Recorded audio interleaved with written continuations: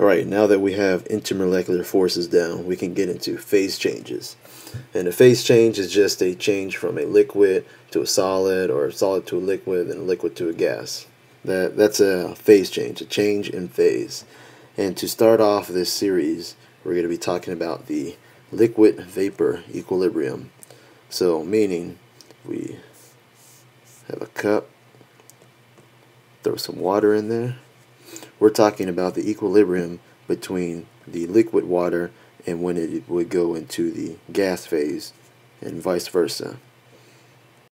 For those of you who don't know, a liquid going into the gas phase is going to be evaporation or vaporization, and then the gas phase going to a liquid is going to be condensation.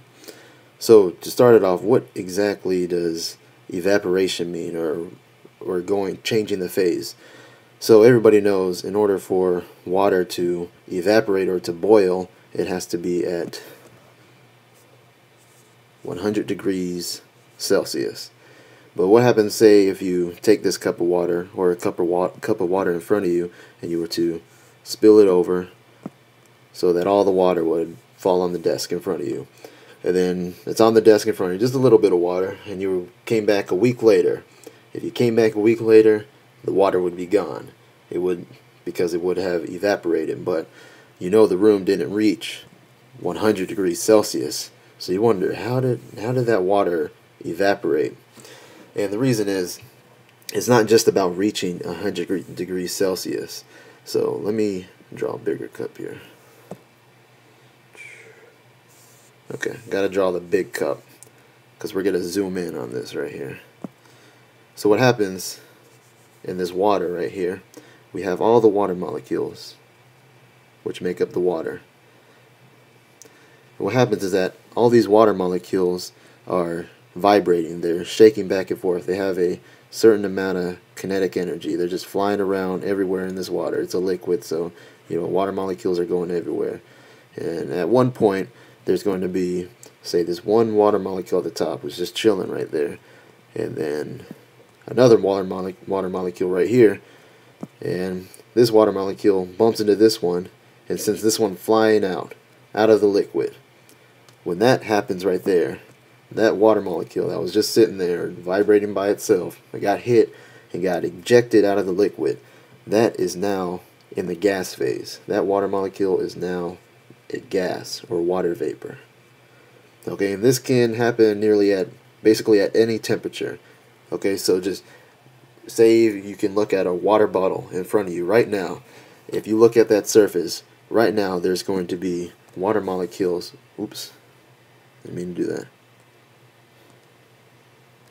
Anyways, water molecules that are going to be vibrating at the surface, and every now and then water molecules are going to be shot out and sent into the gas phase. So going back to that water surface that we were looking at before, that you left on your desk, those water molecules, the same thing is happening, and all those water molecules are going to be shot out into the air and become a gas because of the constant vibration. So that just kept happening until finally there was no liquid water left. It all became a gas.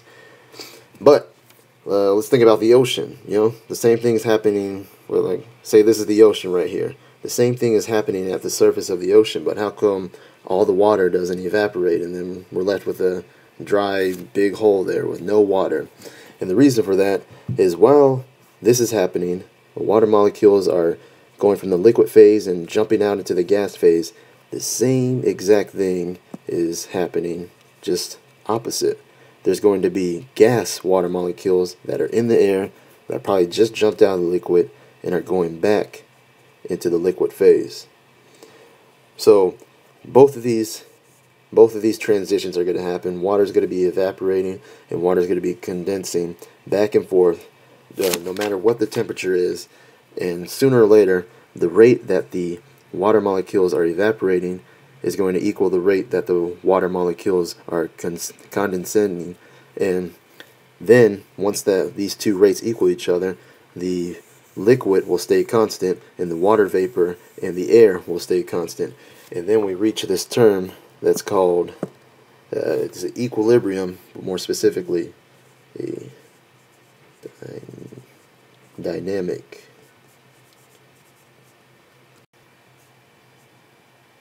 equilibrium. So dynamic equilibrium, and that's just the exact term for that is the rate of a forward process is exactly balanced by the rate of a reverse process. So this process, the rate of this process is equal to this process. So that's why if you have the ocean, all of it's not evaporating. Well, actually it is evaporating. It's just it's also going back from the gas into the liquid phase at the same rate. So the water volume will stay constant. So this is where we have the dynamic equilibrium. Alright, so now we get into this thing. If we look at what's going on here, these water molecules are going to be pushing the air molecules that are in here. So say we have a whole bunch of molecules that are in the gas phase, a whole bunch of water molecules that are in the liquid phase, and like I said, there's going to be this vibration and going back and forth of the water molecules, and they're going to be pushing the air molecules back. So overall, this is going to cause a certain amount of pressure, and this right here with the water molecules, the liquid molecules pushing the air molecules back, that causes a pressure which we call vapor pressure. And that's just basically that the force that the liquid molecules exert on the air molecules as they're trying to escape. So vapor pressure. Now, the vapor pressure is proportional to the amount of kinetic energy that these water molecules have. And kinetic energy is temperature. So if we were to increase the temperature, we're going to increase the vapor pressure because of what I just said. Yeah. So let me go through that again. If we increase the temperature, that means we're increasing the kinetic energy of these water molecules, and that means they're going to be jumping out a lot more at a higher rate, and the rate at which they jump out is proportional to the vapor pressure. So increase the temperature, we increase the vapor pressure, and therefore they're going to be pushing out more. Now say this is the air, like say you just have an open cup in front of you again. So that air right now, what's the pressure of the air? It's going to be 1 atm. Okay? And as we continue to increase the temperature and increase the vapor pressure, soon there's going to be a point where this vapor pressure equals the pressure that the air molecules are exerting back on the liquid. And the pressure that the air molecules are exerting back is 1 atm. So as soon as vapor pressure equals 1 atm, or whatever the pressure is of the air, something happens. If it's able to push it back at the same force, that means all of these water molecules are going to be able to push the air molecules back and jump out into the air. And that's where we get to the term that you know as boiling. The boiling point. So that is the exact definition of boiling point. The boiling point is when the vapor pressure equals the atmospheric pressure, or the pressure that the air is pushing back on the water molecules. So if this was water, if it was at room temperature, it has a certain vapor pressure, and we keep increasing the temperature, and then finally we increase the vapor pressure. You can guess what is the temperature at which the vapor pressure of the water equals the atmospheric pressure.